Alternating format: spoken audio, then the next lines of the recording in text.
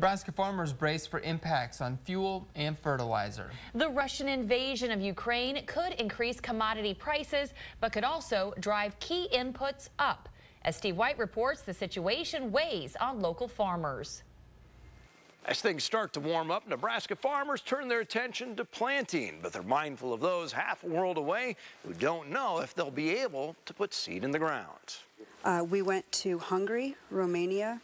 On her travels to Eastern Europe. That was 2016. Deb Ganguish saw farms much like hers.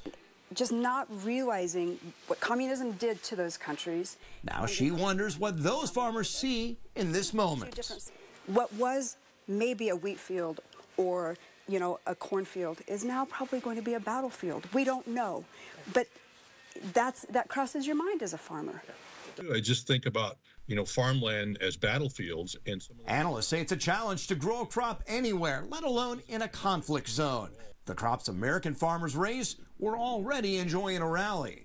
They were moving much higher, and then this happens and just really kind of adds fuel to the fire. After years of low prices, farmers like Ganguish will enjoy better markets. I feel like I can just take a breath, but no, you can't.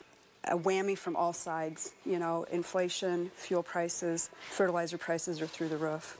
Those trends started before this crisis, and so did the uptick in commodity markets. Analysts say the Black Sea region is a huge global player for wheat, barley, canola, and corn, and that creates opportunities for the American Corn Belt. If we have a drought in the U.S. Midwest or in the Great Plains this year for HRW, it could be Katie bar the door. So I think I was just shocked, you know. Deb Ganguish is mindful that could also mean higher consumer prices, in addition to volatility for farmers, while she also thinks of the farmers she met in the former Soviet republics. No matter what we have in front of us during this planting season and coming harvest, we need to be grateful for what we do have. Ganguish says Nebraska farmers are resilient and optimistic. At the same time, their hearts go out to those in Ukraine.